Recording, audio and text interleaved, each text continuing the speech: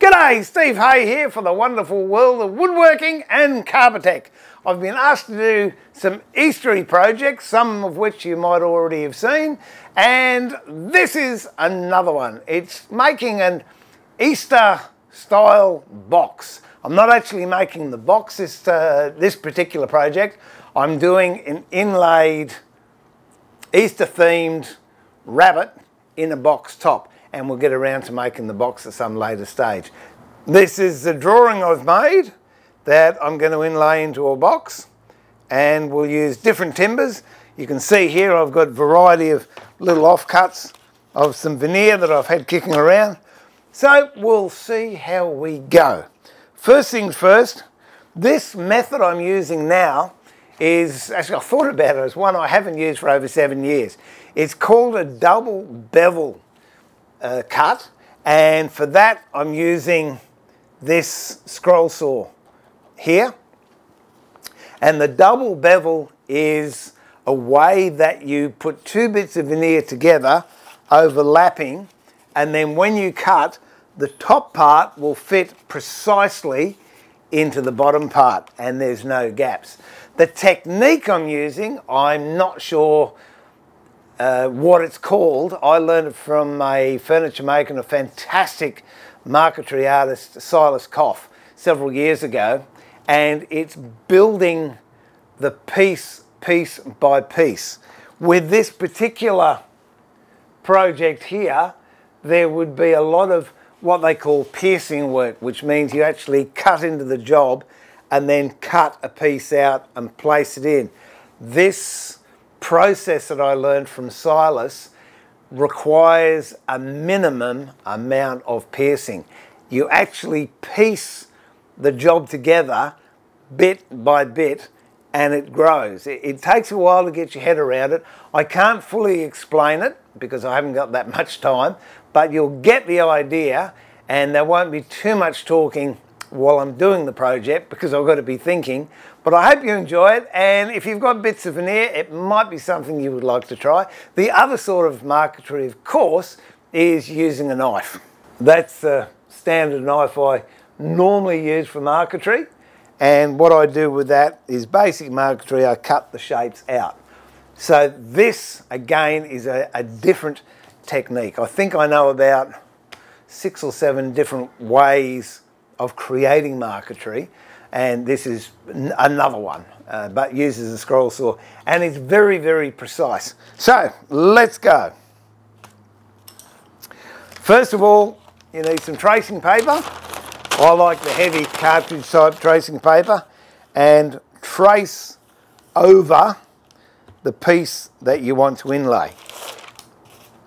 And then start looking at what timbers do you want for the different parts of the picture you're putting in.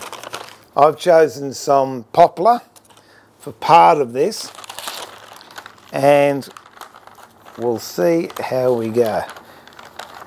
So place it underneath your design, then with carbon paper, copy the lines you've actually got on the tracing paper. And there we have it there. So I'll go to the scroll saw and we will start cutting this out. I have it on slow speed.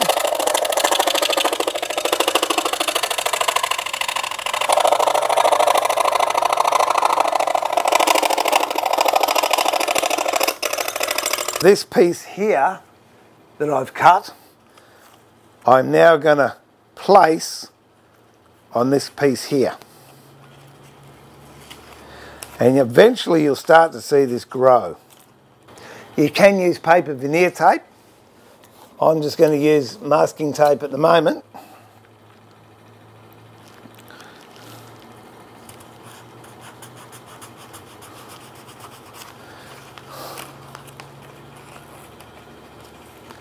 That's what we've got.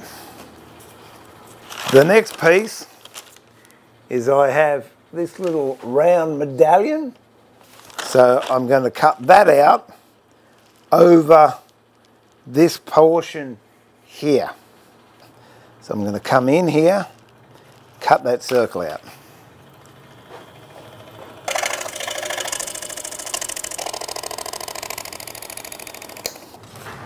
This piece now fits precisely into where we cut it out.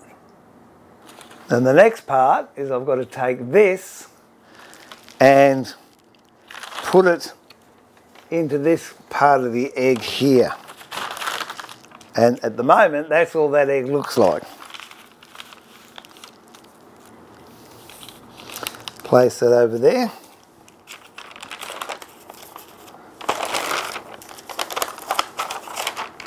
And draw the part of the egg that actually has to cut in to that existing egg that's not there at the moment. Like that. Get some tape. Tape it into place and on the back so it doesn't move.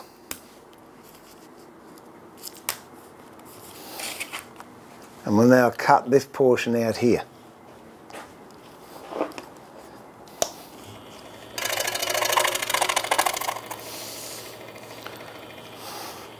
So now this part will fit nicely into the part below.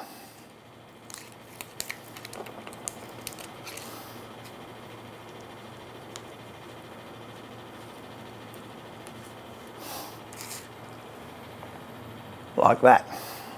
Now the rabbit is going to be in white, so what we can now do is cut this portion out here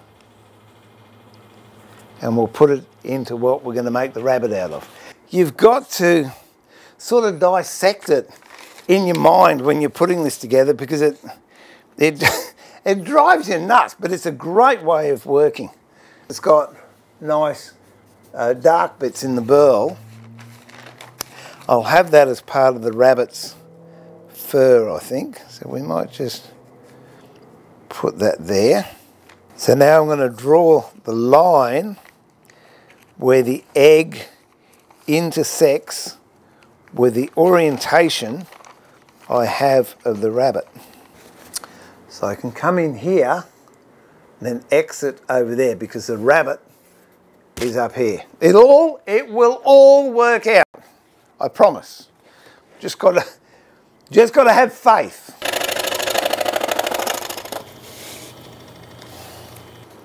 Like that. Starting to build bit by bit. The next bit I'm going to cut is this piece here up the back to the collar. Even though at the moment it doesn't look like the picture you're working from, it is getting there slowly and building up. If we lay the template over the top, you get a much better idea of how the picture is starting to take shape. Now this is the part I'm going to use for the head, because I like the brown marks.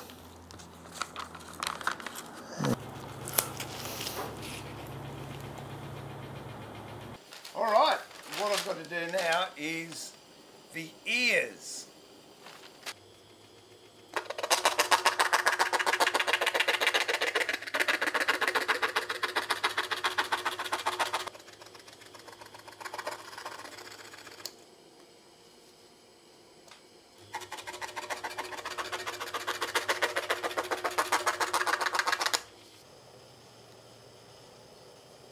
fit there.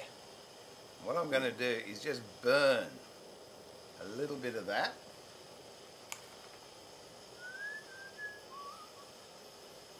Okay, you can see there it started to scorch. That's what I'm looking for. And yes, it does get very hot. So this part here is what I'm going to scorch. Don't have to leave it in for long. Whenever you're doing a scorching technique though, you have to get it darker than you think you'll need. If it continues to burn, just wet your fingers and tamp it off. And there, believe it or not, is the rabbit put together.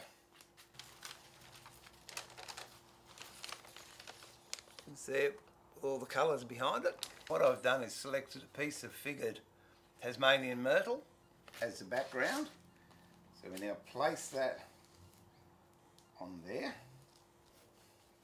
In this case I'm going to use masking tape because I want the carbon paper to transfer onto something that I can see. What I want to do is go over the entire outline of what I'm doing. So I'm going to start here.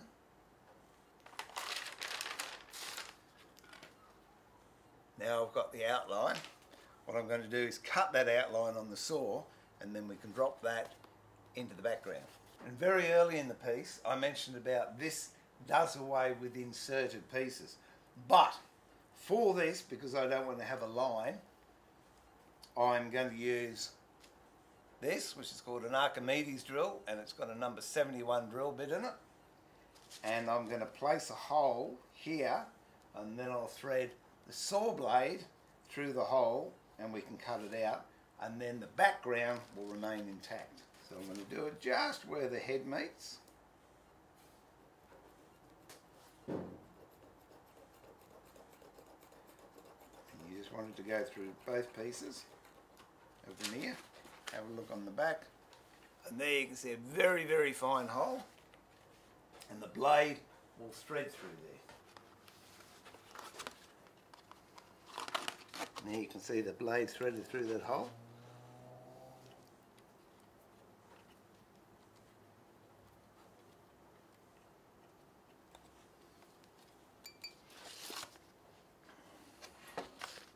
And away we go.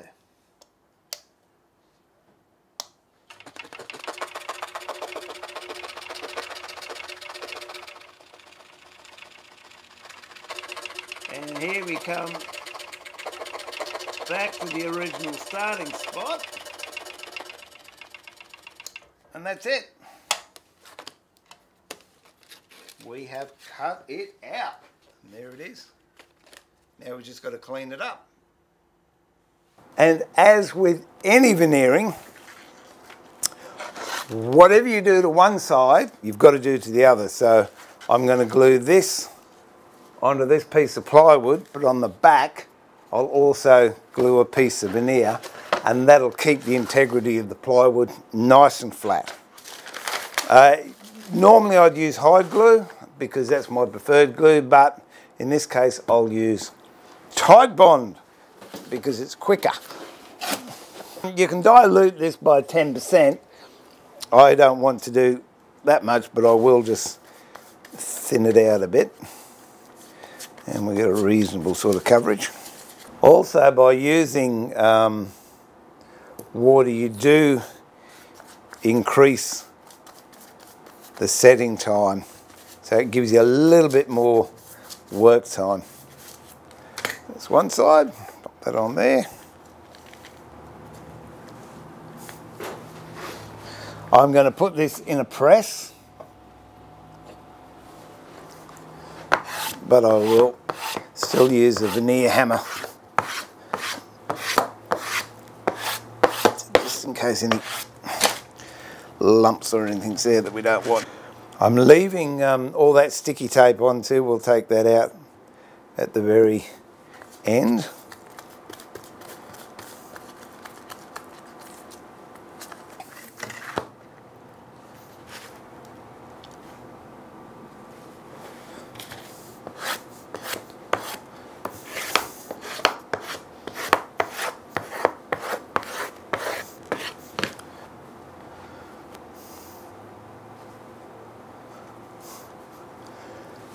Inlay the rabbet.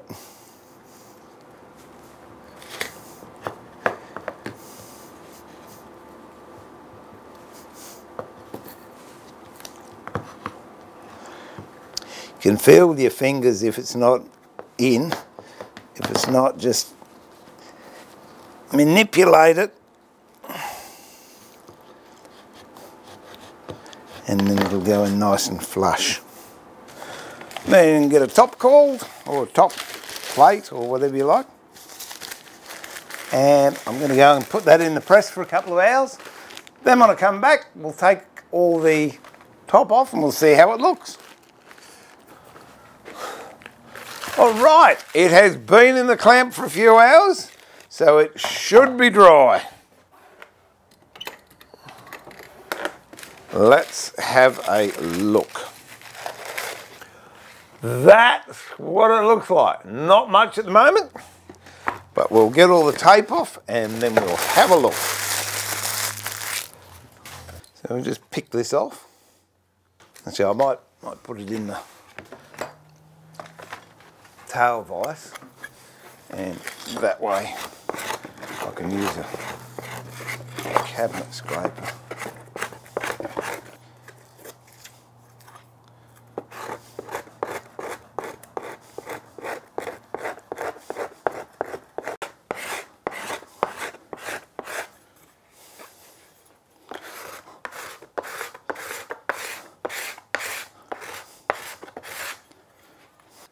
So now that's what the Easter Bunny looks like.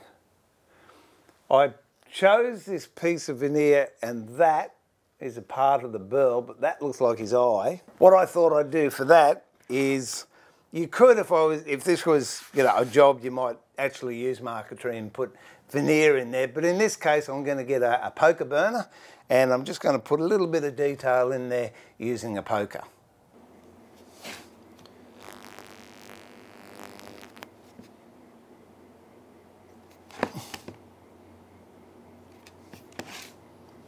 And I reckon that's just about it.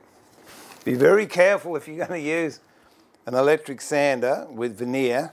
Normally I'll use the sanding block, but this is 180 and a very, very light touch.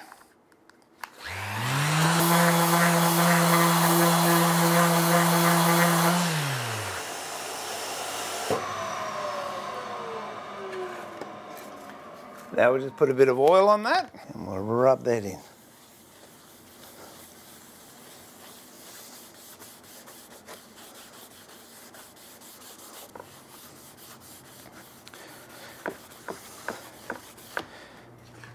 There you go. Now he can go into storage over there. That linseed oil will keep it clean. If it gets any dirt on it, it'll only be on the oil, so it'll wipe off quite easily.